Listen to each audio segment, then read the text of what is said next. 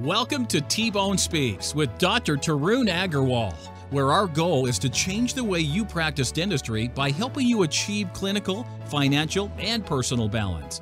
Now, here's your host, T-Bone. And welcome back for another week.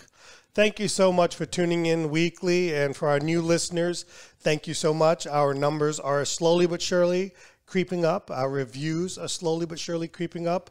But we have some more work to do. So I want to make sure that you guys help us with some of that stuff. And as always, I am joined by my lovely, you know what, no longer Fanny now, are you? I have upgraded once again. You are now my bodyguard. Yes, I'm very strong for those of you that have not seen me. That's Most people haven't seen me. They just know my voice. Do you consider being a bodyguard an upgrade from being my Fanny? I mean, I don't think being a nanny requires much skill. I would think to be a bodyguard. You just hurt some people with that, okay? Because some of the people listening... I don't think we have any nannies listening. Listen, you'll be shocked. Okay. I have a strong supporting system in the nanny world out there. I bet T-Bone's been through the nannies for his children. We got to do it. He has had ones live with him. He's had ones not live with him. He's had them go live with his mother-in-law. Yeah. All different kinds. None of them have worked. My first nanny interview is the best story ever, but we're not going to get into it today. But we got to do that on one of. We got to get Mona on and have an episode that just talks about how terrible the stupidity of me. Just my the typical man stupid stuff that I do. That you've done. That I do. Yeah. Not done, even do. Okay. Well. Yeah. Well, I think we're always working on our health and fitness so I can become a better bodyguard, of course. Yeah, that's why. Yeah. So, this week what I want to do is we're going to bring our good friend and guest, Matt Standridge, in from Yates Center, Kansas, and he's going to be talking with me and us all about getting health and fitness. The reason I'm bringing Matt on is Matt has gone on a journey. Many of you know him as the Ketodontist, and he's gone on a journey of losing 100 pounds and continuing to do that without essentially starving himself and without having to literally work out and exercise his way to thinness. And no offense, but we're not thin yet. No. Or probably never, to be quite honest with you. So let's, and health is so important because, anyway, Matt, why is health so important? Well, welcome to the show. How about that? Yes, First off, thank you for having me on. And, I'm really excited to talk with you about, I can share my journey, but really it's about getting other people, taken care of and getting them healthy and everything. And what you were alluding to earlier about health being so important, health is the driver of everything that we have. There's that old adage of that we spend the middle of our life sacrificing our health to get wealth, and then at the end of our life we spend all of our wealth trying to regain our health. Right? Yeah, that's very true. That's a good one. I like that. That is. Yeah, I'm going to steal that one. Yeah. I've already trademarked it. I texted my lawyer just now, and we've trademarked that. We've taken it from Aristotle and made it mine. Yeah. Right. But look, I'm very open and don't make a lot of bones about it, but I don't hide the fact that I'm unhealthy, overweight, and like ice cream, and love peanut butter. Yeah. Wow, you're good. It's only been a couple days. Well, that's because I left the peanut butter he caught you. The jar laying out. Look, here's what I notice. Okay. The most significant growth in my professional and personal career happened between 2012 and 2014. It coincided with me getting healthier. Okay? Being the healthiest. Healthiest I've been in a very long time. Okay. Right. And it wasn't that I had a six-pack. I actually went from having a keg to a six-pack of beer on my belly. But I found that I had a renewed energy. I was more mentally with it. I was significantly more confident in myself. And I started 3D Dentist at that time. Mm-hmm. We saw some growth in our practice. We were able to have the mental energy to bring in an associate through all of that. And I found that was the time that I really made a difference. And quite frankly, I find myself now at a time where I'm really feeling physically and mentally significantly lazier than I've ever been. And it's concerning to me. It's concerning that I have I'm a little bit more irritable than normal, that I have a harder time getting out of bed, that I'm a little less efficient and functional at the office. Minus the efficiency, I think that's just user error. but I feel bad. I feel bloated a lot. Right. I don't want to get off the couch, and I just don't want to live like that anymore. And it's time to do something. And so I reached out to you because I'm not willing to go running every day. I'm not willing to do some of those things. Right. So I just wanted I saw somebody that did it. You know what I don't like? I look at people that I consider skinny, and they're like, oh, I went on this journey and I have a six-pack. I'm like, dude, I'm not trying to get a six-pack. Right. I didn't start anywhere to get a six-pack. Right. I'm just trying to get a little bit more energetic. Okay. Right. So why don't you share where you've done, where you've gone through, how the Ketodontist started, and kind of talk. Now it's Sunday. You've been here for the weekend. Kind of what we've done to step my path, and be very frank about what you think my struggles are going to be. Okay. And Meredith, please chime in for all the problems I have. We just got permission. Yeah. So we don't have to hold back now. No, I don't want you to hold back. Not at all. So you bet. So to give a Cliff's Notes about it, I've kind of struggled with my weight my whole life. I grew up morbidly obese and all that stuff. And when you say morbidly obese, what does that mean? So not the technical definition specific to you. Right. So, I was over 200 pounds by 6th grade, and I was over 330 pounds in the freshman year of high school. And that wasn't muscle. And that was not muscle. My lineman coach loved me because I took up mass, but I had no real strength, right? Okay. And I don't know how heavy I got because the wrestling scale maxed out at 330 at the high school. Okay. So you maxed. Yeah, I maxed out the scale, so I really don't know. But it was about I had luck going low carb. Atkins was kind of on a resurgence at that time. So you're talking about in high school? In high school. Okay. And so I ended up losing well over 130 pounds. I got to my lowest in high school. I got my lowest down to 195 or so. And I stayed around 200 all through college. Okay. Undergrad. Okay. Until dental school. And then, we don't have the healthiest of lifestyles in dental school. At least I didn't. No. And stress. Lack of working out, alcohol consumption. Lack of sleep. Yeah. But by the way, those are all same things that happen to us in our practice. Exactly. Right. Combined with the fact that we make some money. Yeah. Okay. So I would argue that We're that's not on dental school budgets. Yeah. I think that's a bigger ramen noodles. It's a bigger. I would argue that it's a big factor. It is. Yeah. So you maintained your weight for about 200. So you weren't skinny. Okay, but you kept your weight at about 200 through most of undergrad, and then you got to dental school, and the stresses and everything came about. Yeah, and it was just a perfect storm of things that coincided, and I just stacked the weight right back on. Did you have any mental struggles during this? Some depression or anything? Yeah, I mean, I was depressed. I was depressed a lot through dental school. I was just constantly stressed, and dental school. I mean, I loved my class. I made some great friends and all that stuff, but the experience itself, I don't see it as a good experience for me. And I know some people who love that time. So, that's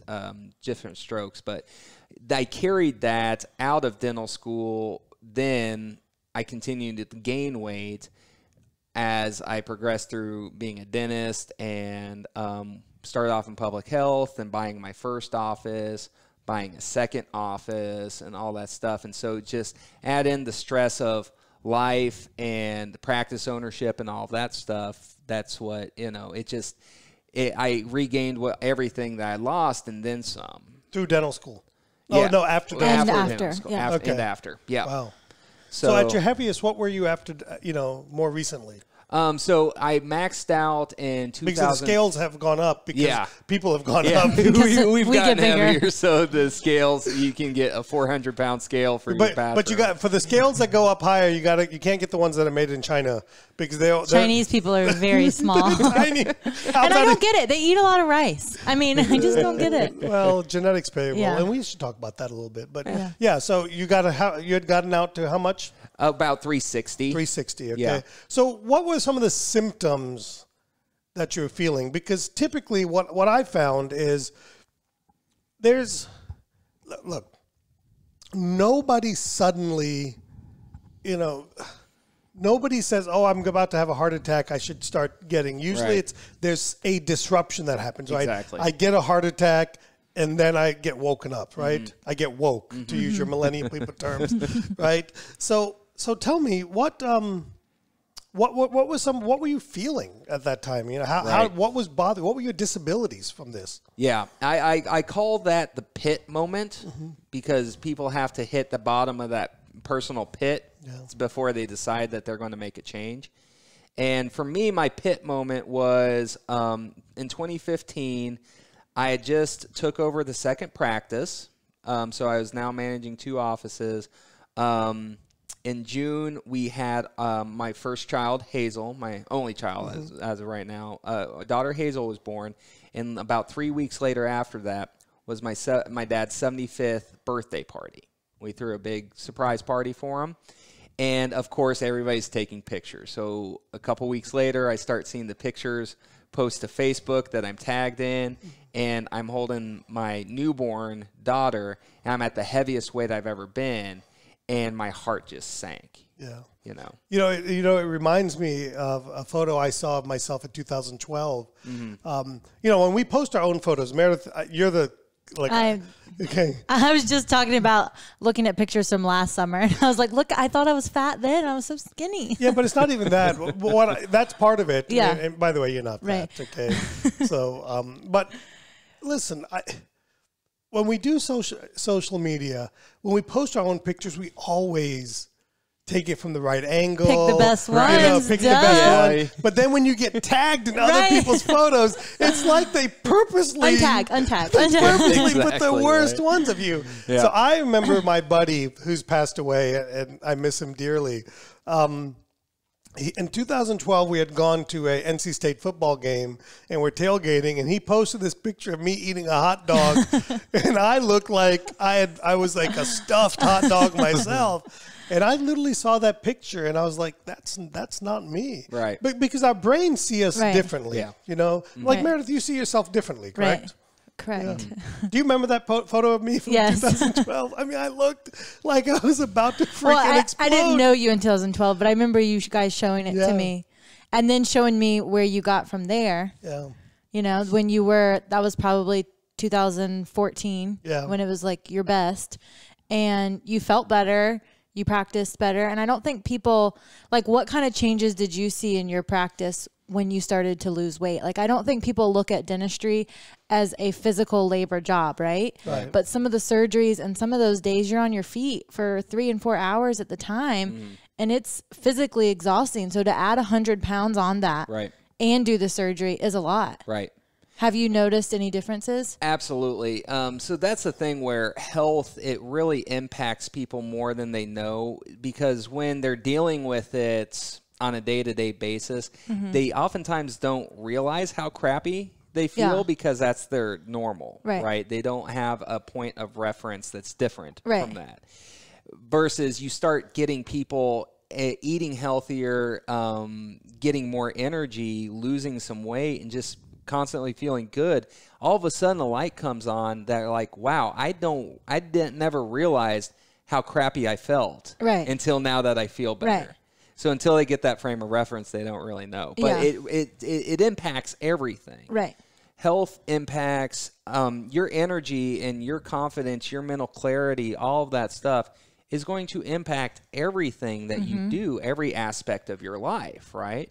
Yeah. It's not only going to impact you and how you present to yourself and your self-confidence and everything, but it's going to impact how you are as a husband or a mother or a spouse or whatever. It's going to impact how you talk to your team, how As your a leader, leadership, your leadership levels of your team. What kind of example are you setting for your kids? What kind of example are we setting for our patients? You know, why should our patients listen to us about our health, you know? Not eating candy and getting cavities. Exactly. We're healthcare providers. Exactly. Right. And so health is like the cornerstone. I see it as the cornerstone that impacts every aspect of our life. It's the trickle down. Yeah. It's the top level. Yeah. Like I speak to this from personal experience. It's the top level of trickle down. Yeah. Look, I think, and you touched on it, and I think to me, the driving factor isn't what I physically look like. You know, me and my wife are too deep into it. She's not going to trade up at this point. Listen, it would. No, he's not going to start over. Let me rephrase that. It would be a trade down for her, clearly. Okay. Okay. Clearly, it would be a trade down for her. But for me, what drove me was my mental health. Okay, my depression, and you know, and I don't know if people how they view me, but you know, I often get people that view me as the pinnacle of dentistry in the sense that we've got a practice that does very well. You see, we live a great life. My wife's doing well. She's a nice looking person. We have, generally speaking, pretty good kids. They're teenagers right now, so they're, you know, a little bit here or there. I'm surrounded by beautiful people. I'm surrounded by committed people in my practice and in my life. They're the only ones that'll stick around, to be quite honest. If you made it this far, you're committed. I don't know how I wasn't that committed when we saw that snake the other day. Yeah, do you remember? I wasn't a very good bodyguard. My bodyguard decided to take care of Mona and not me. We ran and screamed and left him. But I struggled with depression. I struggled with not feeling good about myself. And it started with what I looked at the mirror to myself, and it permeated to everything else. Yep.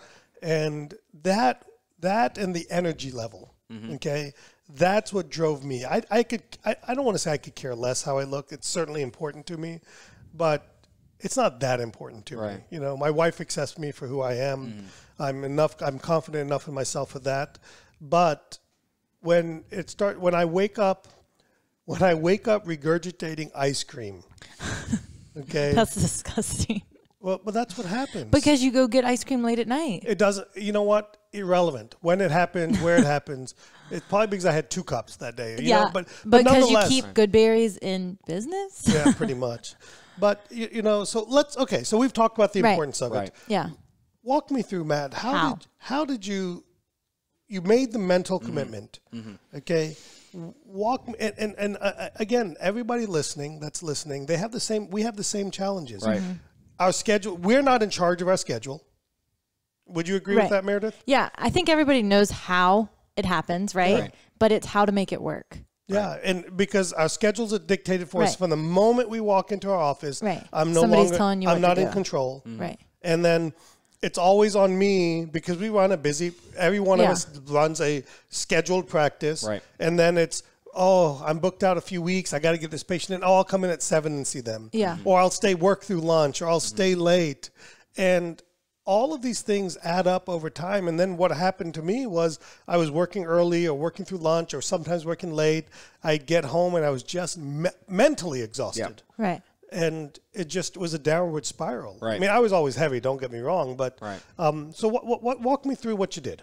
Okay, so for me, preparation is key, because if we know that these things are going to happen, then it's on us to prepare for them. Good. You know, failing to plan is planning to fail type thing, right? And so that's what, to me, is the most important. If you know you're well experienced, you know what your roadblocks are, you need to have to come up with an actionable plan to deal with those, okay? And so for me, like how I did it was I knew lunch was not a guarantee. So going somewhere or ordering something healthy that I don't know if it's going to be available or not, I had to prepare my lunches beforehand. Okay, so let's back up for a second here, okay? So it's interesting, okay? The first thing you talk about is food and not your exercise regimen. Right. Okay, why is that? Because the vast majority of our results are going to come from diet. Yeah, you can't outwork a bad diet. No, I get that. But as soon as my original thought to all of this was, I need to exercise. Right. Yeah. And what I keep hearing, what I experienced in 2012 wasn't that I needed to exercise. Yes, movement. Yeah. And I want to redefine exercise a little bit. Movement is important. Yes. But diet control is significantly more important. Yeah. And you're a learned person about all of this stuff. How give me the kind of the importance difference between diet and exercise in terms of the results that you can get. Right. So diet is going to drive 80% of your results. Okay. Diet is going to drive 80% of your results. Exercise and movement will constitute maybe 10% of your results. And the other 10% is going to come for a combination from sleep, from stress management, all that stuff. But really, diet is the largest driver for results. And if people can lose 20, 50, 100 pounds or more without, they've done studies of bedridden patients that have lost hundreds of pounds simply by changing their diet, and they're not moving at all. But so diet is the biggest thing that is going to move the needle as far as results. So that's where I start with everybody. Right, so tell me, what give me more specifics on the diet. Okay. So diet really, and that's a bad word, by the way, but diet. Yeah. Food plan. Yeah. Food plan. What was your practical way eating, of lifestyle? Way of eating, all that stuff, whatever. Lifestyle. Yeah.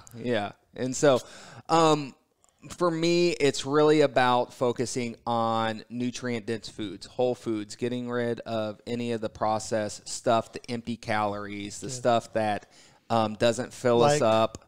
Sugar. Ice cream. Why do you keep saying ice cream? Because you love ice cream. You know what? I'll give ice cream up. Just let me have Oreos now. No, that's just as bad. You get Oreos in your ice cream.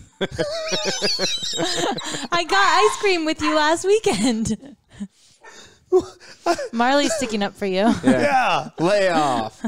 Yeah. So sugars. Yeah. Mm-hmm. Okay. Yeah. Sugars, refined carbohydrates. Well, refined carbohydrates, what does that mean? Yeah. Chips, cakes, bread. Cookies.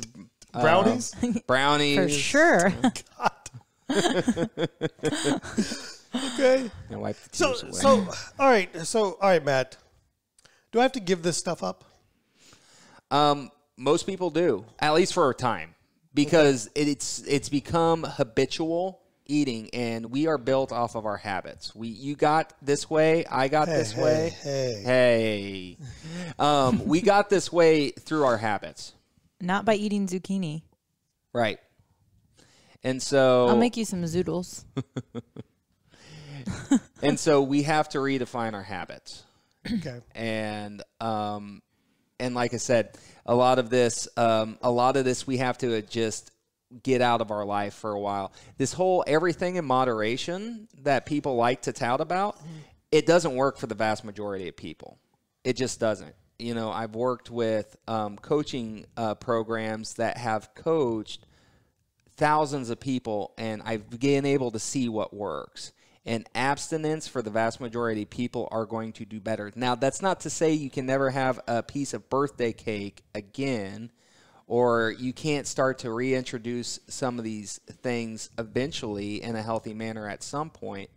But when you have had a daily habitual process of getting the ice cream, getting the Oreos or whatever, we have to break that for a good amount of time. And what does good amount of time mean, you think? It really depends for the person. Studies show at least 60 days. They say 30 to 60 days create a habit in anything, like exercise or, just life. Right. So I would assume that would be the same for food. And the studies actually suggest the average was 66 days. It could be as little as 14. It could be as many as 144. But the average that works with most coaching programs is at least 60 days. So for what I'm hearing is that for 60 days, I need to give up this stuff to break my desire. Right, and breaks the habit. it's always going to be a desire. You have to think of it as I don't desire Coke anymore. Right. Or sodas. I mean, not Coke. Right. Yeah. Sodas. Not booger sugar, Yeah, but I mean, like whatever that is. But yeah. But you know. Okay. All right. So we keep going. We had to cut out sugars. Yeah. Refined carbohydrates. Yeah. What else do we have? Anything else? Yeah. So basically, why I gravitate to low carb, and we've talked about this before, I can look at somebody's body type and how they're carrying weight and see like if they're insulin resistant or not. And are you type 2 diabetic? Is that right? Type 2 diabetic, yeah. So type 2 diabetes is insulin resistance. That's all there is to it. And there are basically 3 ways to treat insulin resistance that have been shown in the science. And that is something like gastric bypass, surgical induced fasting. Okay. There is very low calorie diets for extended periods of time. We're talking under 800 calories for weeks on end, or low carbohydrate diets. Okay. And so out of those 3, what sounds doable for you? Well, I the low carbohydrate diet without question. Yeah. And so, you know, I talk about keto, which is ultimately at its purest form, very, very low carbohydrate diet. I don't think that's needed for everybody. I think the vast majority of people can benefit from low carb, but that's simply going to be from eliminating BS foods like sugars, cookies, cakes, pastas, you know, that type of stuff, and focusing wraps. Bread, wraps. And focusing, wraps, no problem. I can give up the wraps. Yeah. No problem. And focusing more on nutrient-dense foods. All right. So we went shopping. Right. Okay. So talk to me about that. What did you notice about my tendencies of what I wanted to buy? Let's take the sugars and stuff out of it. I mean, I get it. I want to have Captain Crunch cereal and ice cream aisle and stuff like that. But I noticed that there are some significant differences that we could make in our grocery patterns that would make a difference. Right. I was telling Meredith, actually, the first step for me, because I begged for help, I think that's an important thing that we should talk about. I was going to mention that too. Is the support system. Yeah. I was thinking that too. I've wanted to do this pre-COVID, I've been wanting to do it for a long time. But I really take offense when people say you should have the willpower to not do it. But, you know, and I think you use the example where you can't put an alcoholic in an alcoholic environment. Right? So you can't put a sugar eater into a sugar environment. Exactly. And I think the day that it was very much easier for me is last weekend I asked Meredith and my wife, Mona, to go through the house and just basically get rid of everything. Talk to me about that, Meredith. So your kids eat a lot of sugar. Yeah, because I eat a lot of sugar. Yeah. So we went through and cleaned everything out and went and bought groceries. Yeah. I then texted Matt and asked him, what should I buy for you guys this weekend? And the funny thing is the list he sent me, we had already bought most of that, besides the meats and stuff, which they had eaten that week. But the veggies, the low carb, that kind of thing, because we had done this in the office before, probably like a year and a half ago. And Megan and I and a couple of the girls in the office had lost a bunch of weight, and we did it together. Right. And I think even then you weren't even noticing it, but you were eating better then too. And because we were. Right. And so the people around you weren't eating cookies and cakes. And we were telling people not to bring them in because we didn't want them. And we didn't want to be around people eating cookies. So I would ask. They're bad people. I would ask the girls not to go in your office and eat them, right? And they would say, oh, well, he needs to have the willpower. And I'm like, well, just don't do it. Just eat it in your own office. And it's interesting. If I go back to 2012, is I started that about a month, 2 months, and then I had like you saw this weekend. I didn't eat the cookies that were out, and they're 100%, regardless of how bad you say they were, Meredith. I would have eaten the cookies. Okay. I try to tell them when things are. I'm like, they're not good. Don't worry. They taste good. It's pure like, sugar. No, they you don't. Put pure sugar out there. Exactly. I'll eat it. Yeah. All right, so talk to me more about the keto-based diet, okay? Specifically, the meal prep, meal eating. What does a typical day look like for you on the eating side of things? Yeah, so I tell the people that have the most success with low-carb, keto, whatever, is simplicity. Okay. Because if you make it overly complicated and complex and time-consuming and all that stuff, you're kind of setting yourself up for failure, especially if you're like us, and busy. We're just busy. Everybody's busy. And so if you make it overly complicated more than you need it to, then you're asking for trouble, okay? And so I keep it super simple. You know, I tell my folks, pick a meat, pick a veggie or two, and that's it. You know, a little oil to cook with or whatever. But that's it. It doesn't need to be any more complicated than that. And you can attest that the meals that we have had this weekend were fairly simple. Yeah, absolutely. But they've been delicious. They've been pretty good. Yeah. I wouldn't use the word delicious. Oh, they've been good. You ate the hell out of those Brussels sprouts. Look, I'm not for saying breakfast. Listen. He likes biscuits. I would have never thought he came in today and he's like, I had Brussels sprouts for breakfast. I'm like, breakfast. What? Well, look, man, I'm always an honest person, okay? Delicious to me would be pasta, pizza, Thai food, right. stuff like that. But how about this? It wasn't untasty. Right. Okay. I ate plenty of it. I didn't feel like I was forcing myself to eat it. Right. And it was pretty simple to make. Yeah. You know, and so, you know, I went grocery shopping, something I don't normally do. I cooked a little bit, something I don't normally do. But what I did notice was with a little bit of simplicity, okay? And I think this is part of the challenge for busy people is, and we're all busy, no matter how busy we don't think we are, we're mentally busy. Because if we own a practice, we're thinking about it nonstop. If we have kids, we're thinking about them. If we have spouses, we're thinking about them. Is prepare to succeed. Right. And that preparation is keep your meals simple. Yeah. Don't buy anything extra. Right. And then maybe spend 1 hour chopping and prepping. Yep. Put everything in tubs or whatever you got to do. And then make it to where cooking is as simple as possible. Yes. And then, you know, you put it, like we came home, literally we used one pan. We put the vegetables in there, cooked them, put the meats in there, cooked them, and then literally took that pan, put it on the table and ate. Yeah. You know, and that was pretty simple to me. So for example, so let's say you came Wednesday night. So Thursday we ate chicken, tuna, and Brussels sprouts, I believe. Oh, no, sorry. And bell peppers and onions. Bell peppers and onions, yep. And they all tasted pretty good. Right. Okay, it wasn't bland. Yeah, okay. It wasn't like eating cardboard. I was able to put some hot sauce on it. We had good salt and pepper on it. So it was good. So that was a good, easy meal, okay? And then Friday night, I believe we had... shrimp? No, I think we had chicken and...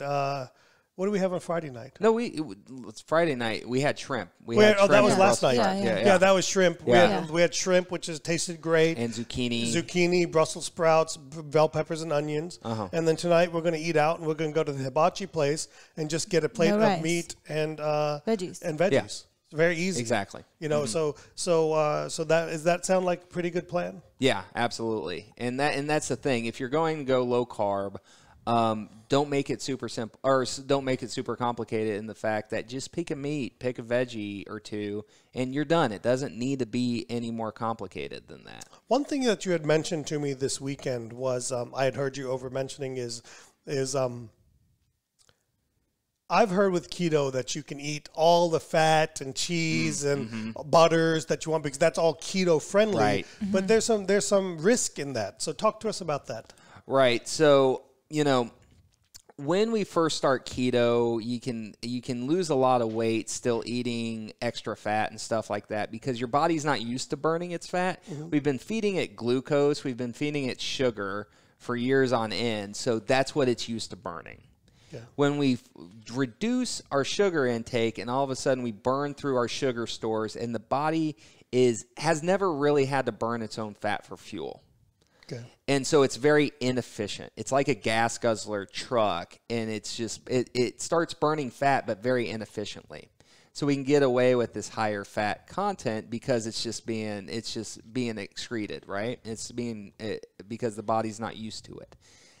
The body, as an adaptive mechanism, that's how we survived and became, apex predator of the world is. Our bodies do learn and become efficient with that fuel. And all of a sudden, you can't get away with the extra butters. 2 tablespoons of butter. Right, exactly. Our bodies adapt. And so eventually, calories do start to matter again. Okay? Yeah. And so that's why we can't, I've seen so many people, and I did this myself when I started keto. I lost 30 pounds really quickly. And I was doing this kind of higher fat version, butters, cheeses, that type of stuff. And then I plateaued out really quick. And okay, so I want to take that. That's good. See, look, I think, again, I'm not an expert. You know, I'm not telling people how to do it, but I'm just saying from my mindset, that every time a diet has been shoved into me, okay, it has been 0 to 100 day one. Right. Okay. And to me, it's a recipe for failure. Okay. So right now what I'm liking is that I can put some butters on there. I can put some cheeses on there, but I've got a mindset that right now, until I start seeing that plateau, I can continue to do that to a certain degree, and then I got to start cutting that out as well. Right. And hopefully I have less. And the thing to me is seeing some results. Like even in this 1 week, I've seen some results. I feel better, way less bloated. I mean, you've only heard me burp like once or twice the entire time. I've seen a difference on the scale. Right. You know, so once you see some of the results, that's so important to success, is seeing the results and then not also feeling starved. Right. Okay. Right. So I, not feeling deprived is probably the better word that I would say is, so seeing some results, not feeling deprived, it begets the next step. Yes. Right. And so the next step after you say, okay, we can do butters and cheeses along with the keto, but then the next step is then you're going to have to start cutting some of those out. Yeah. Once you start losing weight and your body starts to adapt, you're going to have to get to the point that if your goal is still more weight loss and stuff like that, you may, instead of going out and getting the ribeye, you might have to get the sirloin. You know, you might have to get the fish or the chicken breast instead of chicken. Wait. Less fatty. What is ribeye and sirloin? There's only one beef. And that is the filet mignon. Okay? Or the Chateaubriand. Okay. Outside of that, no steaking. You ask my 10-year-old son, and he will tell you the only beef that exists is Wagyu. Okay. That's it. Well, we'll get you guys out to cattle country sometime out in Kansas and, broaden your horizons a little bit. Well, I went to school in Kansas City, so I'm very familiar with Hereford beef and all of that stuff. So there you go. Okay, so once you start with the food and you start moving and then you kind of hit a plateau, I think that's when you can incorporate more exercise, maybe more than our 20-minute mile walks. Yeah. Yeah, but, and see, again, thank you for bringing it up, okay? Again, I think this is why I've struggled to start. Okay, again, I'm not trying to not take responsibility, but yes, it's a 20-minute mile right now. But that's the best I've got. Yeah, we're moving. Well, let's give ourselves a little bit. So I've gotten to 1930. Closed. I don't give two shits if the gyms are closed. No, because if the gym was open, we would be there. Yeah, we would be doing something. But nonetheless, look, a walk works. Yeah, it's a 3-mile walk. So let's talk about exercise versus movement. Right. Okay, so let's talk about that. Yeah, so when we look at humans and how we're kind of evolved to be, like our ancestors, for example, we got a lot of low-level movement. They did a lot of walking. They just had movement built into their day, hunting, gathering, tracking, all that stuff, working. And so walking is one of the best. That's like the ideal, if you think of things built on a pyramid of movement, low-level movement like walking should be like the foundation. Wait, but do you know how thin we would be if we had to hunt for our own food? Maybe we should just go back. I have to hunt for my food right now. You have to hunt in the cabinets. I have to hunt for my ice cream. In the grocery store. Because it's not existent. So in the office the other day, I had gotten him a salad for lunch. I wasn't back yet. And I walk in and he has a Starbucks cup lid full of peanut butter. And we said, "Where did you get that?" And he said, "I went to the grocery store." And we said, "No, you didn't." And he said, "I went and got it myself." And I said, "In the cabinet?" And he's like, "Yeah, somebody went to the grocery store." It wasn't the cabinet his. Is my grocery he store. He says going to the cabinet and searching for food is the same as going to the grocery store. That's modern day hunter and gathering right there. That's right. In the break room. Wait, number one, that's RPP, rich people problems, and first world problems. Okay? For sure. And then we took it away. He didn't want us to throw it away because that was wasteful. Yeah, we did take it away and gave him his salad instead. Yeah. So, okay. So walking is the first step. Right. Yeah. Walking and low-level stuff like gentle bike riding during the summer, going out with your family and riding a bike. No offense. In your bedroom. I'm not trying to be disrespectful here or anything, okay? Because I'm not that different from you. But when you're 350, I'm not 350 pounds right now, but when you're 350 pounds, going out and running isn't really realistic. Isn't really realistic, okay? Exactly. Because number one, look, I'm a competitive person. Yeah, I played competitive tennis. In Uno. I'm competitive in all things in my life, okay? Yeah. So when I got out and I can't run or I just can't do it. And it's not because I'm not willing. I give in because I don't want to fail. And to me, failing is not doing an 8-minute mile or not being able to do 3 miles at once without stopping. You know, those are the things to me. And it's not because, you know, it's so hard. So having a plan that is just getting a start plan. Right. You know, I'm tired of people telling me that, oh, you've got to do it all the way in. Look, dude, I just want to walk. I want to eat better. I want to get some results. I want to go to step 2. Right. I want to get some results. I want to go to step 3, get some results.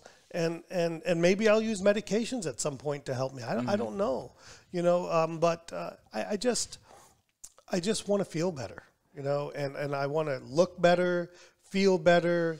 I want to have some of the drives that I had before, mentally, physically, sexually, all of those things, you know, they're important things that we just, you know, that not enough people talk about or not enough people share about.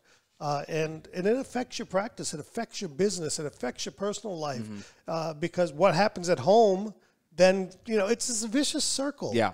It's an absolute vicious circle that we all feel, you know. Like, I know it affects Meredith because she says something about it every once in a while, right? Pretty much every day. She makes this comment, or I was this, or I was that, or I've got to do this. So I know that's affecting somebody, right? Yeah, we may say jokingly or whatever it is, but it affects us up here, so it permeates in everything we do.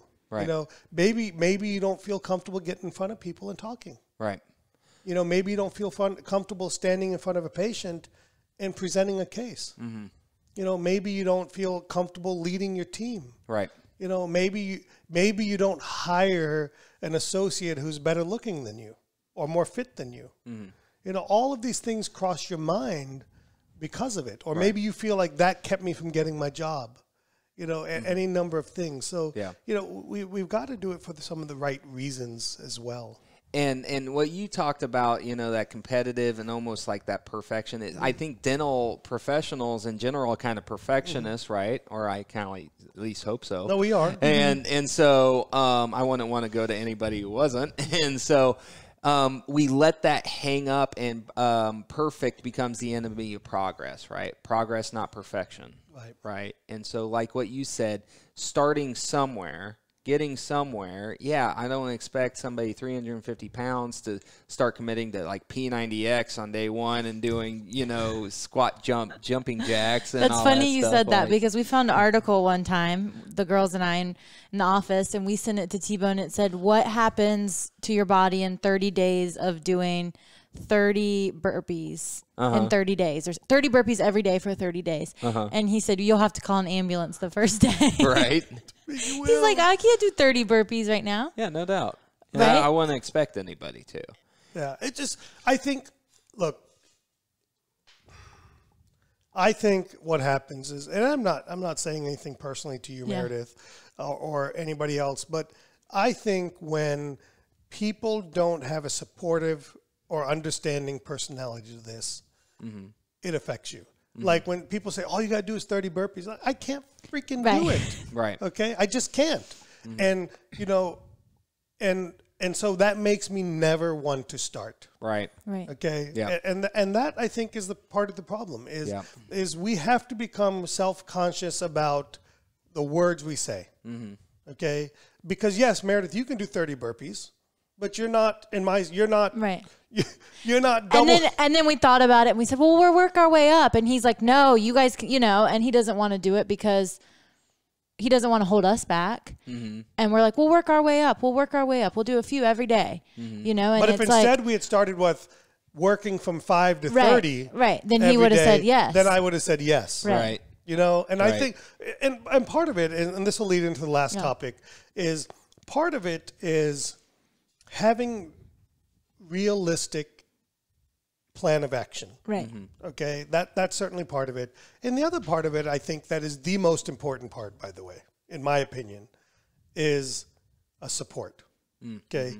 Like I'm committed to this now, whether I want to be or not, because one, I've talked about on the podcast. Right. Two, I've involved a third party that I don't pay. Right. You know what I mean? In terms of like Meredith's my employee. And at the end of the day, if I want to lick Oreo cookies, it's not only so much I you have can ripped do. cookies out of his mouth. I'm not really sure. I mean, You know, it's that, but now I feel like I've got a partner in this. And hopefully it motivates you a little bit more because at the end of the day, we're working together. And what kind of person are you if you're not doing the same things you tell me to do? Lead by example. Right. Exactly. So how important is support, and how do you typically suggest people do all of that? And you know, I liked one thing Matt said yesterday, I guess. He said he's seen people succeed with absolutely no support, no motivation. I mean, nobody around him to support him. And he's seen people with all the support in the world fail. right. Because they use them against, and then they use them against themselves, kind of, where they talk their helper or whoever it is into bringing them food, right? Yeah. But you can't talk me into bringing you cookies. But you could talk Joaquina into bringing you cookies. She would do whatever you say, right? Absolutely. So I think that was really good, too. How important was support for you? So support was very important to me because I'm like a stress eater, stress drinker, and all of that stuff. And so We didn't even talk about alcohol. Yeah. And so for me, like if my family was stressing me out more, then that would just even compound things. And I'm the type of person that I don't really, I'm better now, but starting out, I couldn't have the chocolates or the peanut butters or the cakes or the cookies or stuff in the house, or at least I better not know about them. Well, good news, we don't have peanut butter in the house anymore. Because he ate it all. It's irrelevant why it's gone. Have you seen the thing where it's like, I'm going to start a diet tomorrow, so that means I have to eat all the food in the house today? And so for me, luckily, my wife was very, very supportive of me and completely understood what I needed to do. Now, not everybody has that, and that does make it difficult. It doesn't make it impossible. I've seen it can't be the excuse. It can't be the excuse. Right. Exactly. Ultimately, the only person that is going to drive whether we're successful or not is us, because nobody's force feeding this stuff through our mouth. Nobody's making us chew it. You know, we're but the it's only hard ones. to watch someone else eat Chick-fil-A. Exactly. And you have to eat a salad. So having that support system in place is very, very beneficial. But I think part of that support system is giving people permission and giving them, I don't want to say an absoluteness, but giving them a, hey, listen, I need you to hold me accountable. Yes. Yeah. You know, like I know Meredith will easily do it because her personality is that way, but some of my team members aren't that way. Right. And it's not they want bad for me. Right. They just, because I'm going to give the pushback. I'm like, oh, can I just have one? Yeah. And my wife's a little bit like that, you know, and because she, you know, she's a pleaser and all of that stuff. And so, but I went to the office. I said, listen, this is what's happening. You know, I'm doing this. I'm committed to it, and I need your. I mean, it's a plea for help to a certain degree, correct? Yeah. It's I need your help. Yeah. And that help means that regardless that I pay you, that I'm your boss or whatever it is, we cannot allow me to do this. And also, it means that we're going to have a shared sacrifice. Right. And that shared sacrifice means that until I'm to a point where I can control myself. That also means that we can't put me in that environment. Right. Well, just don't do it in front of you. Yeah, absolutely. But I mean, there's been times where people were trying to get brownie points and would put M&Ms on your desk, and I would just take them away before you even saw them. You never even knew they were there. Yeah. Yeah. Well, and let me ask you this. I mean, if you were supporting a team member that had an addiction issue, they went and got helped, they went to like a rehab clinic, and they come back, would you have a happy hour every day in your staff lounge? No. Yeah. Because you're setting them up to fail. Right. And so you're not going to do that because you care about them. Yeah. And so It's Food just is an addiction. Yeah. Food can be an addictor. For sure. We are so stressed in our lives, and I'll actually talk to the camera on this one, because we're so stressed in our lives, and social media, we're stretched too thin, whatever it is, that we feel like we have to be perfect. We should feel like we have to be happy all the time, all of that stuff. And so here's the thing. We sedate ourselves. We have a chronic sedation in society today. We sedate ourselves with the food we eat. We sedate ourselves with drugs and alcohol. We sedate ourselves with Netflix or Amazon Prime or impulse purchases. All of these are forms of sedation. And food absolutely is a form of sedation, and we need to learn to recognize that. We need to learn to recognize that in our own behaviors, because until we acknowledge that and recognize it, nothing's going to change. Yeah. Yeah, so you keep looking for that satisfaction. Exactly. So you gotta look inwards and really do a self-evaluation of, why do I do this, and is it serving my needs the way that I think it is? Yeah. Well, here's what I think we should do. Okay. So we have our Facebook group, Dental Business and Clinical Excellence. Mm-hmm. I think, Matt, I'm going to ask you a favor. Okay. Okay. I want us to have a commitment between me and you. Okay. That we will do a weekly check-in on each other. Okay. We can post some basic stats. Cool. And that we can help hold each other accountable, because I think accountability is key. Mm-hmm. And I don't want to disappoint you, and I don't want to disappoint other people. Mm-hmm. And for those listening, join our Facebook group. Yeah. Come Join in on the post. Yeah, let's talk about it. Encourage Doing me. it all together. Yeah, I mean, even if you're not trying to lose weight because you're quote unquote skinny and perfect. Yeah. Like Meredith. No. But encourage people, right? And let's do it. And for me, again, I want to be very clear. It is not about skinny for me, right? It is, because number one, that is never going to happen in my life, right? Okay. Nor do I, quite frankly, I don't think I want it. I just want to feel better. Yeah. Mm-hmm. Okay, that's it. I want to feel better. I want to feel more confident. Mm-hmm. I want to be all of those things. I want to have better performance at the office. I want to have better performance at home. I want to have all of those things. So to me, that's it. If I don't lose weight, but I get those things, if I don't develop muscles, but I get, the happiness that comes from some of those things, I'm cool with it. Right. Mm-hmm. And I don't have a goal of 100 pounds or whatever it is. Mm-hmm. My goal right now is feel better. My goal right now is I need to make progress. Mm-hmm. Okay. Yeah. And my goal, or what I'm trying to do is, by Dentsply Sirona World, October, I want to have lost 20 to 30 pounds. Cool. Okay. And so totally doable. Absolutely. Yeah. And I'm not trying to say it's 1 month. It's not starvation diets. No. It's not crash dieting or anything. Yeah, it's very doable. Very doable, because I'm realistic. I'm not going to go starve because all it's going to do is come right back on. Right. If I do that. Yeah. So I want to do that. And then, hopefully I'm confident that we can make it happen, but I need help. Yeah. Mm-hmm. And you listening, you're part of that help, and I'm part of your help. Mm-hmm. And, we just need each other. So a Facebook group to help it. We can ask about meals. We can ask about everything, because I think, like we mentioned earlier, your health, physical and emotional, is part of running a good business and doing great dentistry and having a great life. Absolutely. So I want us all to do that. So Matt, thank you. Thank you. How can people get in touch with you? You can find me on Facebook. You can shoot me email at Ketodontist, Keto Dentist @gmail.com. But yeah, what do you do with Ketodontist? You provide coaching for people and stuff? Not so much right now anymore, because I'm just really focused on. But if people want help, you're happy to help them. But yeah, getting started. Like I don't do the ongoing coaching, like the weekly check-ins and blah blah blah. But shoot me a message and just let me know how I can help you, and I can at least help get you started. Yeah, and that was important. That was really helpful. Dentists in the community. That was really helpful for me. Yeah, because it's one thing to get, again, I don't want to belabor the point. It's one thing to get help from somebody who doesn't have a job, or their job is this. Right. That's all they do is work out all day. Right. Right. Or that's the perception I have of them. Right. So it's great. And I think we've made good movements. I mean, we have changed T-Bone's work schedule to allow for time in the morning to work out. When I worked in the office, I went to the gym every single day after work. I had a schedule. I did it every single day. I never missed. Then when I changed jobs, I didn't have that schedule, and it kind of just went away. Yeah.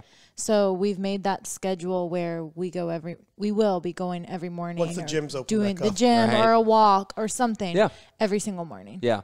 So. And you have to be clear about your intentions. And like I said, we are the sum of our habits. Yeah. And we're the sum of our actions. So we have to be intentional about how we set that up. Absolutely. Yeah. Well, I think we're set up for success.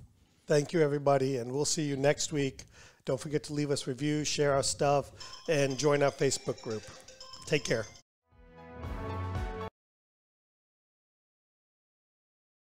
Thanks so much for listening to T-Bone Speaks with Dr. Tarun Agarwal. Remember to keep striving for excellence, and we'll catch you on the next episode.